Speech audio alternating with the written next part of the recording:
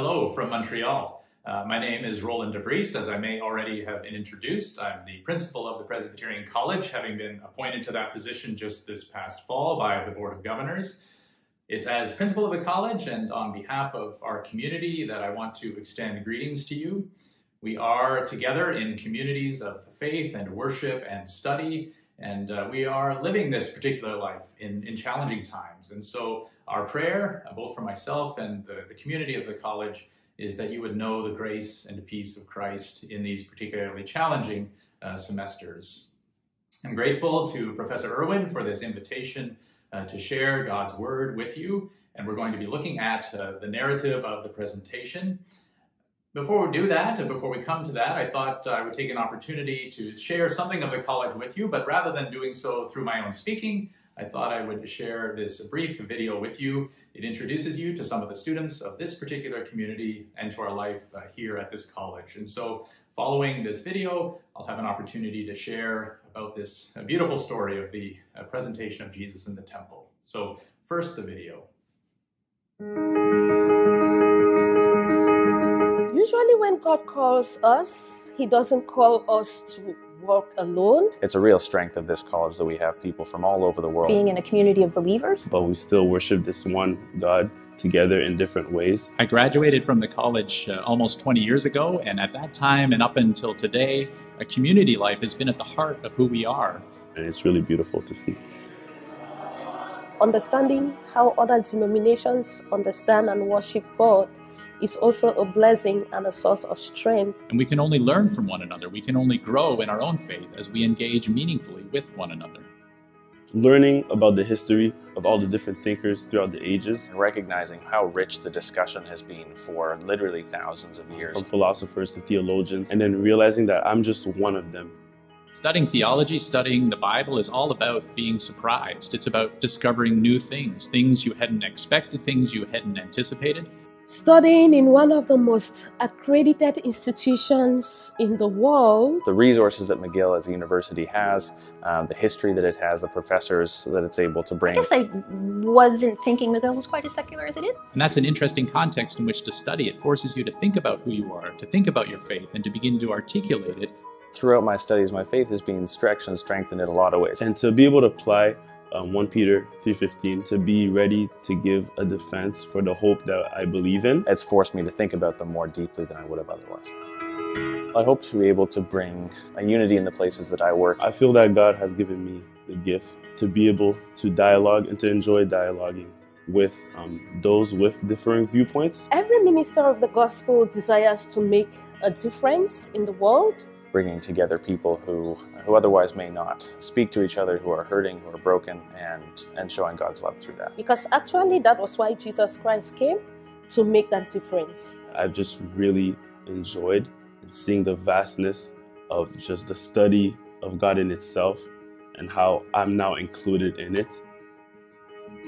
I desire and I wish and I pray that through my preaching, lives will be changed, because the gospel is out to change lives.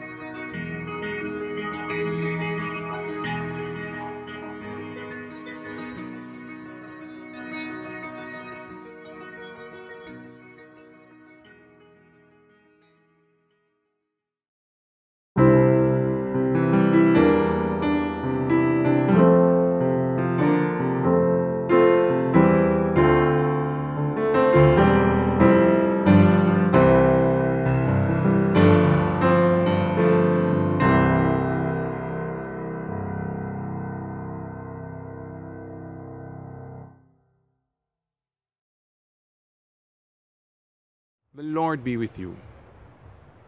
We come from our scattered lives to this sanctuary to seek our unity in the Spirit. We come with our concern for the present time and uncertain about the future to seek the grace of our Lord Jesus Christ. We come uncertain about the future, yet certain about God who holds the future and holds our lives together, and that gives us much joy and hope. Therefore, we join with God's people of every place and every age, with the whole creation, in worship of Almighty God. God's people have gathered. Let us worship God.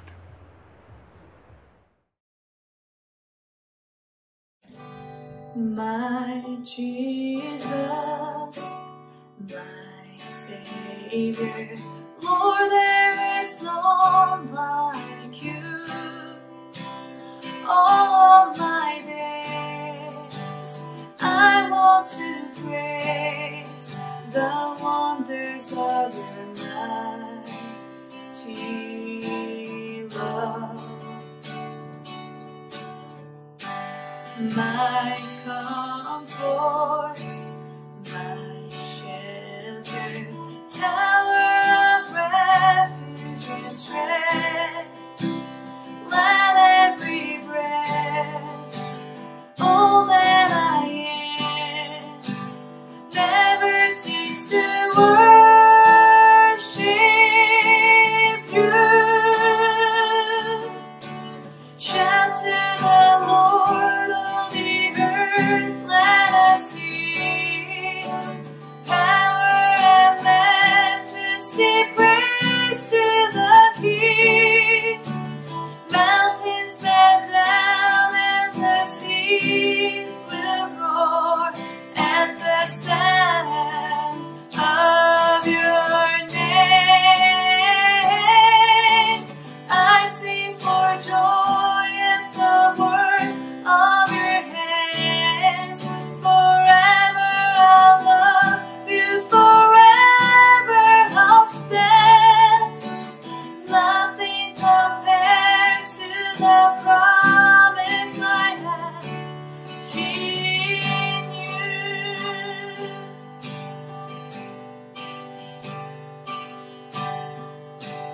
you. My Jesus, my Savior, Lord, there is none like you. All my days, I want to praise the wonders of your mighty love. My comfort, my shelter, tower of refuge and strength. Let every breath, all that I am, never cease to worship you. Shout to the Lord, all the earth, let us sing.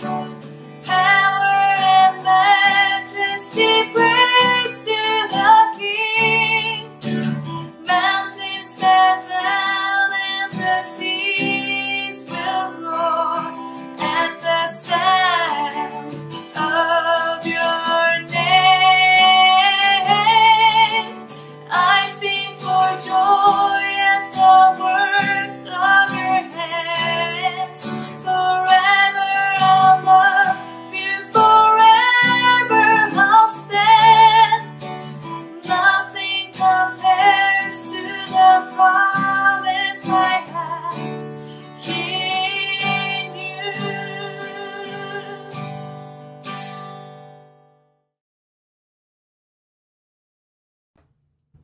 A reading from the book of Psalms,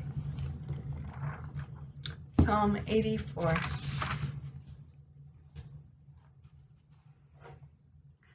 How lovely is your dwelling place, O Lord of heaven's armies. I long, yes, I faint with longing, to enter the courts of the Lord.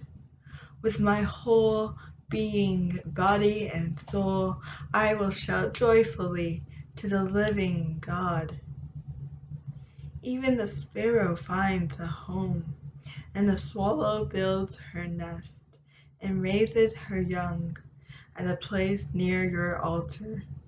O Lord of heaven's armies, my King and my God. What joy for those who can live in your house, always singing your praises. What joy for those whose strength comes from the Lord, who have set their minds on a pilgrimage to Jerusalem. When they walk through the valley of weeping, it will become a place of refreshing springs. The autumn rains will clothe it with blessings. They will continue to grow stronger, and each of them will appear before God in Jerusalem. O Lord God of heaven's armies, hear my prayer. Listen, O God of Jacob. O God, look with favor upon the King, our shield. Show favor to the one you have anointed. A single day in your courts is better than 1,000 anywhere else. I would rather be a gatekeeper in the house of my God than live the good life in the homes of the wicked. For the Lord God is our sun and our shield. He gives us grace and glory. The Lord will withhold no good thing from those who do what is right. O Lord of heaven's armies, what joy for those who trust in you.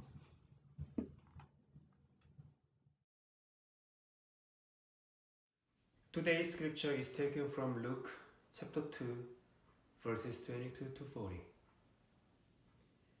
When the time came for their purification, according to the law of Moses, they brought him up to Jerusalem to present him to the Lord.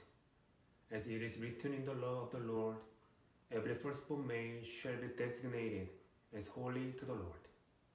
And they offered a sacrifice according to what is stated in the law of the Lord, a pair of turtle doves or 2 young pigeons.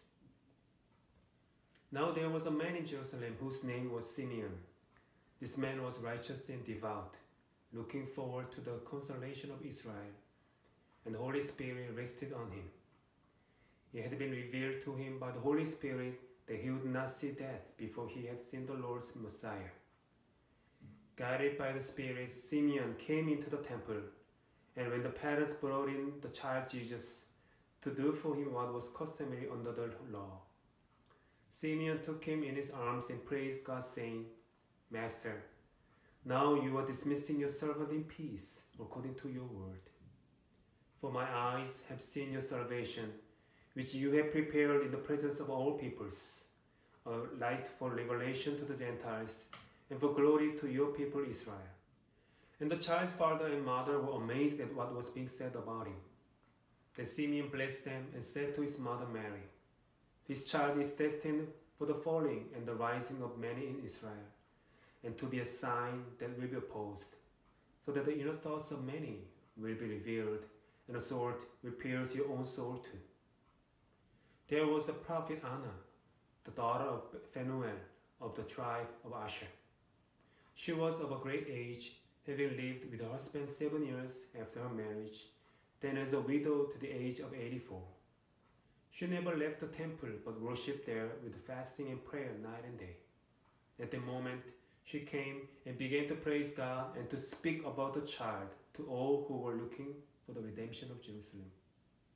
When they had finished everything required by the law of the Lord, they returned to Galilee, to their own town of Nazareth. The child grew and became strong, filled with wisdom, and the favor of God was upon him. This is the word of the Lord.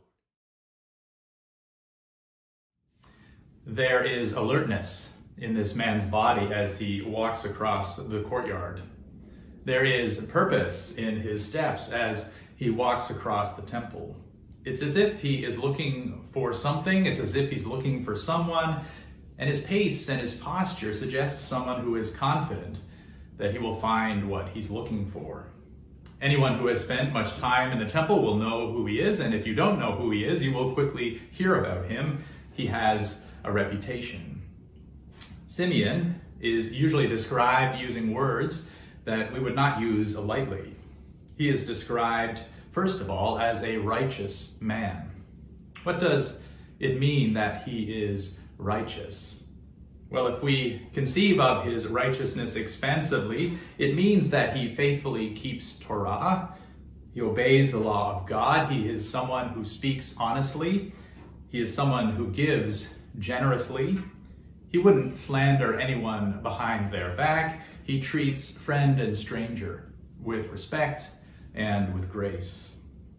In fact, similar language is used in chapter 1, verse 6 to describe Elizabeth and Zechariah. Both of them were righteous in the sight of God, observing all the Lord's commands and decrees blamelessly. Simeon, similarly, is a righteous man. Let me ask a question.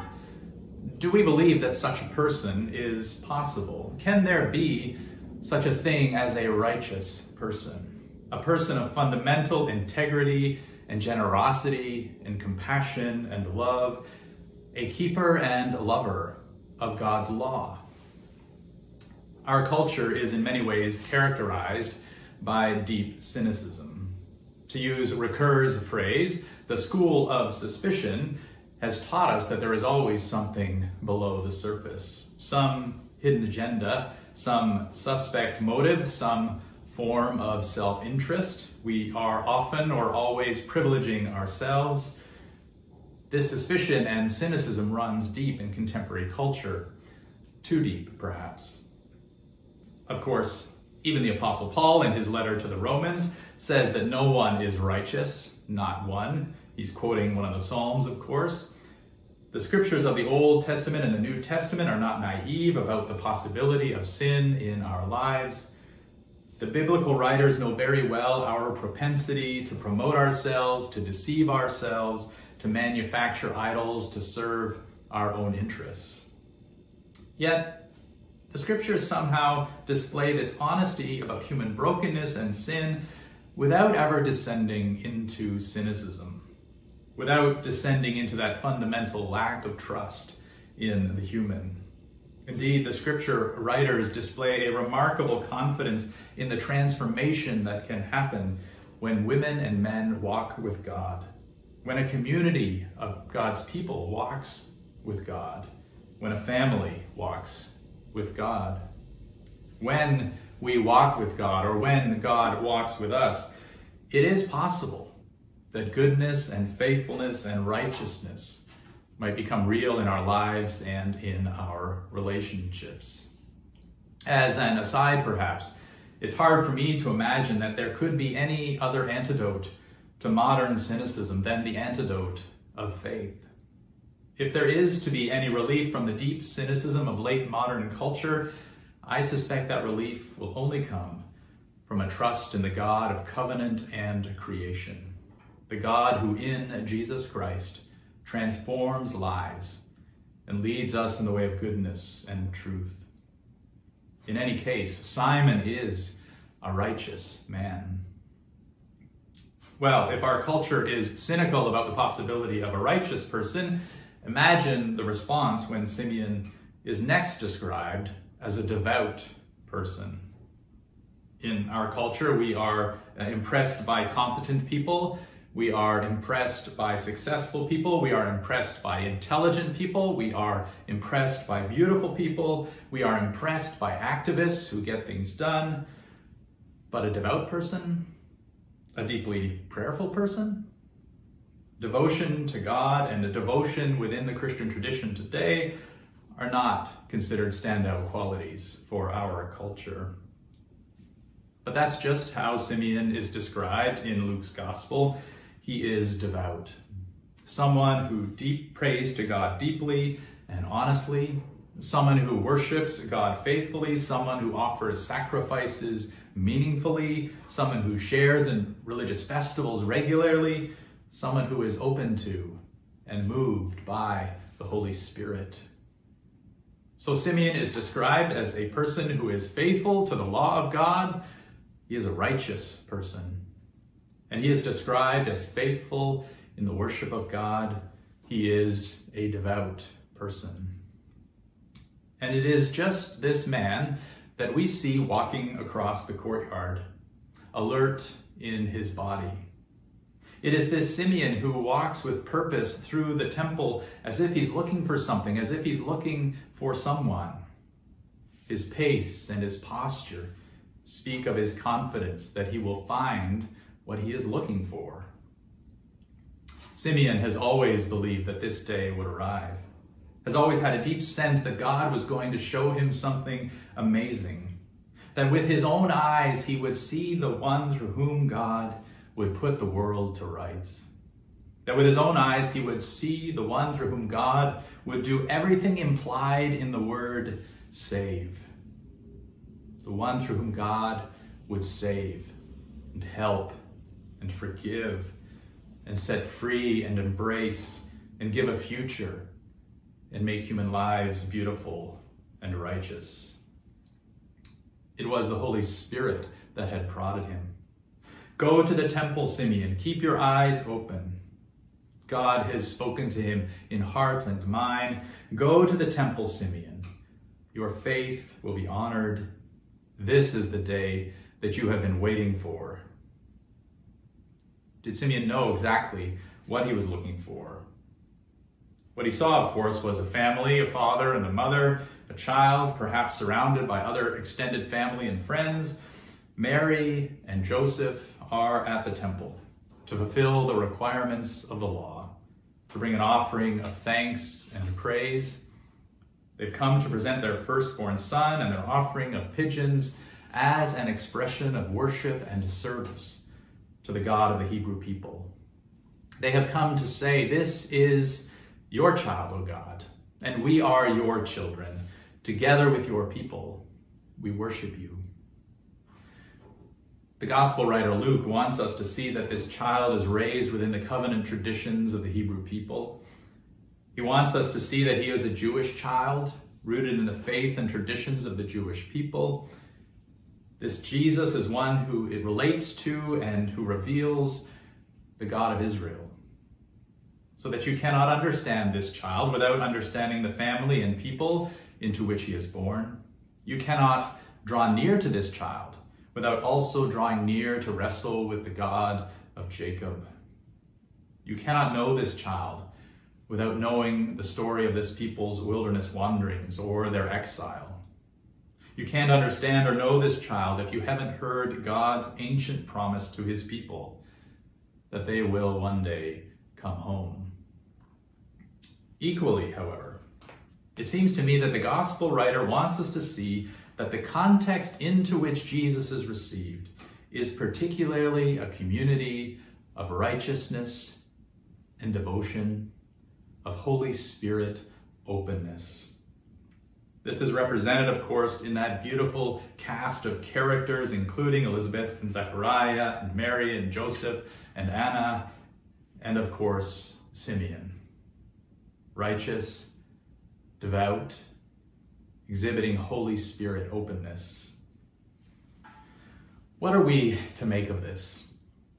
It seems to me that there are two ways we can read this characterization of Simeon and those who received Jesus. The first way of reading this narrative is more difficult than the second, but both represent a kind of challenge to us as those who belong to communities naming and following Jesus as Lord.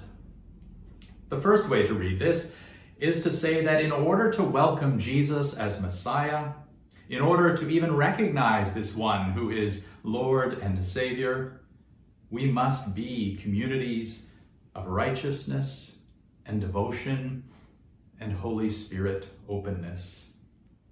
This is perhaps the path of costly discipleship, where our reception and our perception of Jesus requires us to be a certain kind of people. A people dedicated to the path of truth and goodness and righteousness, a community committed to the practices of prayerful and scriptural devotion, a community committed to listening to the voice of the Holy Spirit. The flip side of this, of course, expressing its challenge, is that in the absence of such righteousness and devotion and Holy Spirit openness, we will neither see him nor receive him. Costly discipleship, indeed. Now, if we want to cut ourselves a little bit of slack, perhaps the word grace applies here, we might read this slightly differently. We might rather say that as we begin to see Jesus and as we begin to receive him, we will inevitably find ourselves on the way to becoming communities of righteousness and devotion and Holy Spirit openness. This approach still requires that we see a correspondence between our seeing and receiving Jesus on the one hand and our being a particular kind of community on the other hand. But it does suggest that we might become such a community as we walk together with him, rather than needing to be such a community in order to see and receive him. Today, I don't intend to suggest one reading over the other, because I think it is precisely a question that the text is posing to us. A question we are left to wrestle with. We must be such a community to see and receive Jesus? Or, as we see and receive him, we will become such a community. Of course, the presentation of Jesus is a celebration of Jesus. Here he is. Yet it is a celebration that poses a question we should not be too quick to answer. We should not let ourselves off the hook too quickly, as we might be inclined to do. The good news is that whichever answer we choose, there is a shared conclusion. Seeing and receiving this Jesus always corresponds to the way of righteousness, devotion, and Holy Spirit openness. Thanks be to God for this good news. Amen.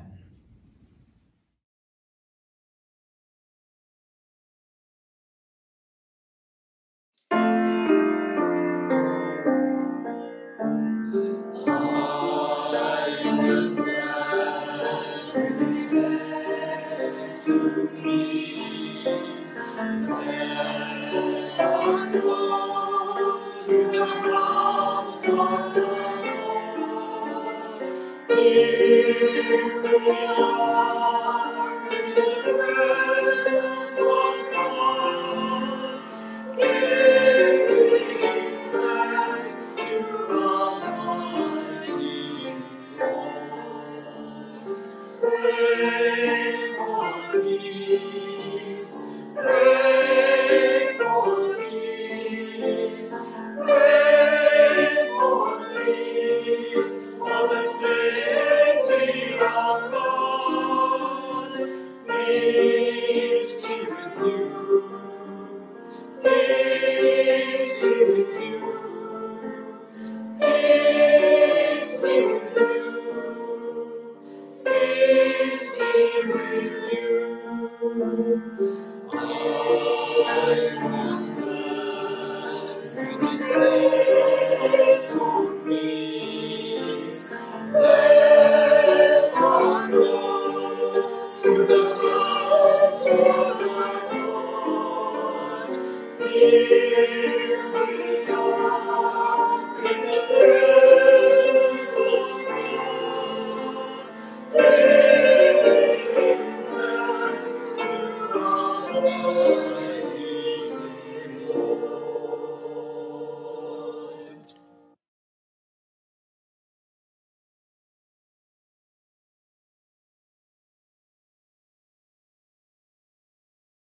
As you go into the remainder of this day, as you return to your studies, your research, your writing, as you go to live as a follower of Christ among his people, I pray that you will know the blessing of God.